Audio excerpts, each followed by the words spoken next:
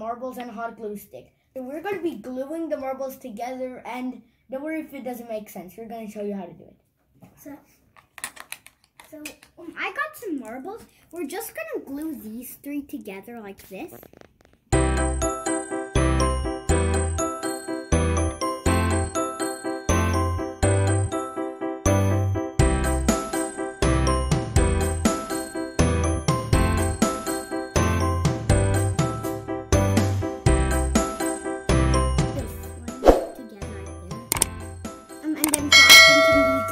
The top because she was the fastest of them all.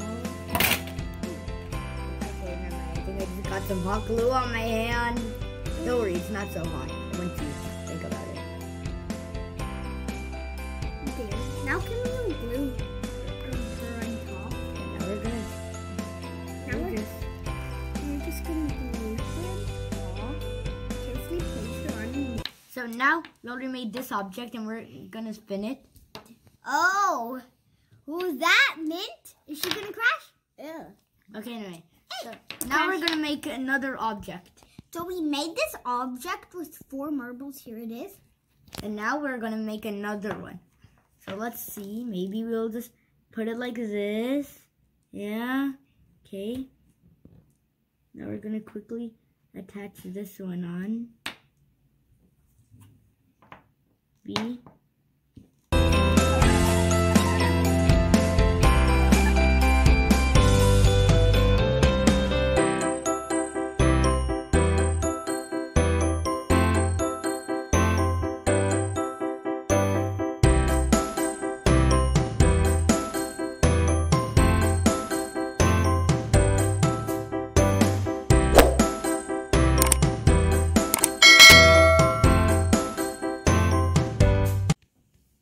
Okay, now we did like this.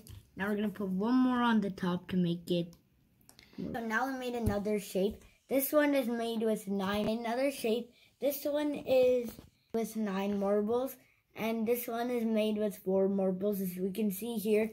And you can try making different shapes with a different amount of marbles. But now we're gonna see how they spin.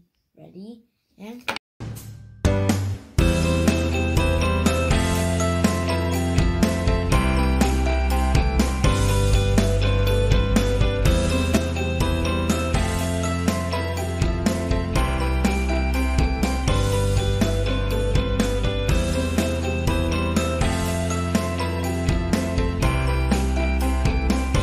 Object at rest tends to stay at rest, and an object in motion tends to stay in motion. So the explanation behind this is Newton's first law says that an object in rest will continue to stay at rest, and an object in motion will continue to stay in motion unless an external force is acted upon it. As we can see, this object is at rest, but now we're going to apply an external force to it and see what happens.